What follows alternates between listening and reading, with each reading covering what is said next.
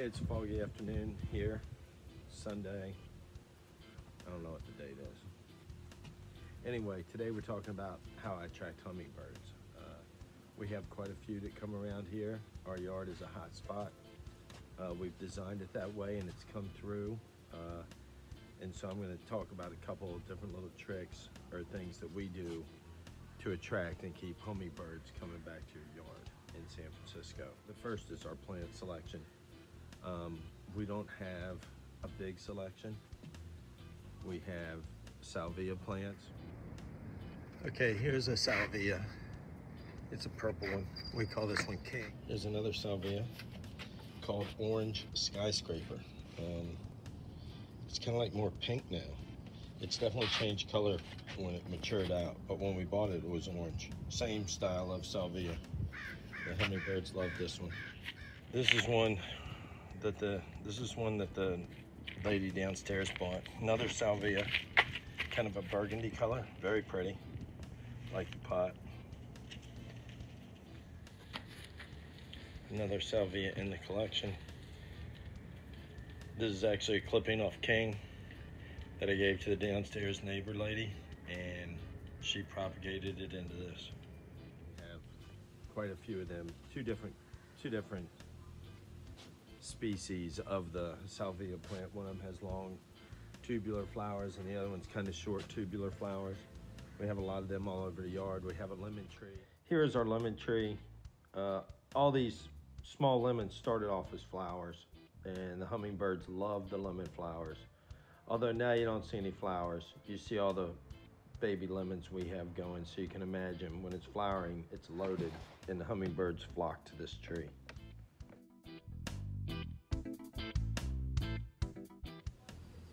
We have this orange plant that the landlord bought like a year and a half ago.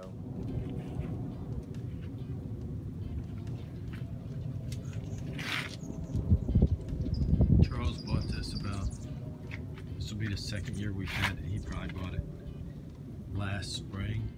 Hummingbirds loving on this one. Little tubular flowers.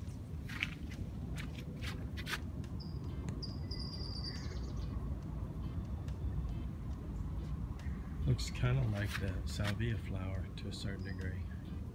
It's growing great, and hummingbirds love that as well. Now we also have bird feeders.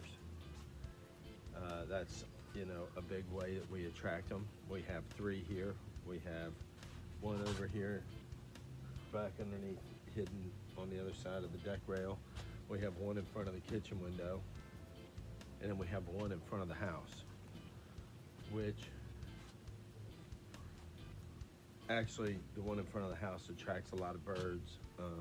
I've seen actually 2 of them feeding off of one feeder at the same time, which in other places I've seen it a lot, but around here it's fierce competition. This is our feeder that's in front of the kitchen window.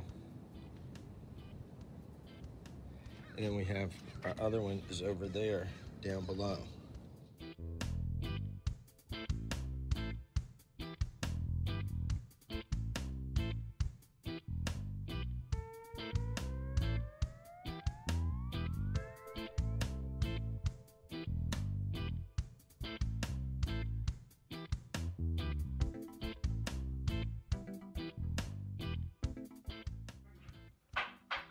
It's okay, buddy, just keep eating. Look at him, I moved right up on the window. He doesn't care. What happened to the, any new development with that lemon tree after we trimmed it? It looks good, and then the landlord... This is our feeder that's in front of the house, opposite from the deck in the garden. This is our living room window, and they love this feeder. Little hummingbird right there. What's up, buddy?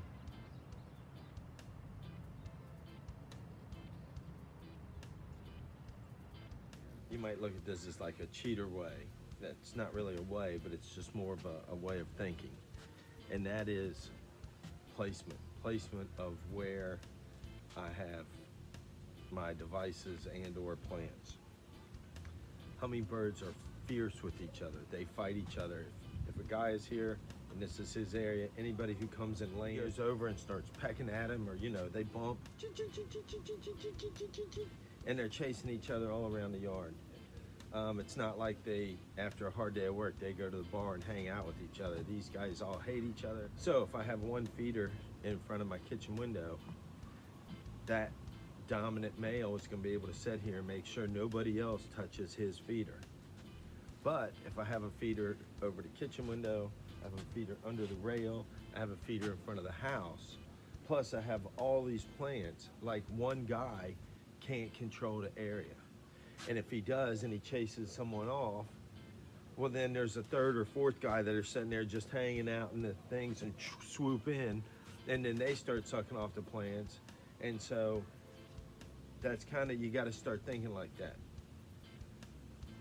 in my opinion, in order to get hummingbirds.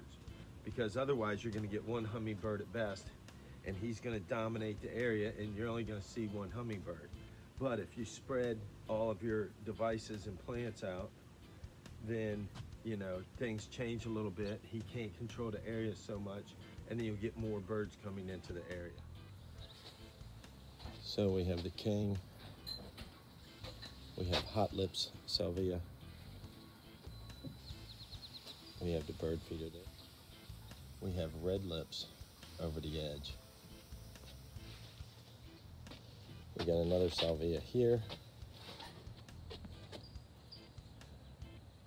Down there we have the lemon tree. We have a salvia beside it. We have a salvia over there by Tomato Tower. We have the blue salvia here. There's the orange plant that Charles bought. So we have our stuff spread out everywhere. The feeder normally is under the deck there. We're filling it right now. And up over the roof in the front of the house, we have our other feeder that's at our living room. So that's basically what I do. I have plants, I have hummingbird feeders, and plant device placement. Between those things, I mean, we have a pretty abundant, you know, I don't know how many we have. I've seen 3 right here on the deck at the same time. 2 of them fighting and 1 of them watching. But then there's other ones, and you know, we have a definite hot spot here. So I hope you like that. Let me know in the comments.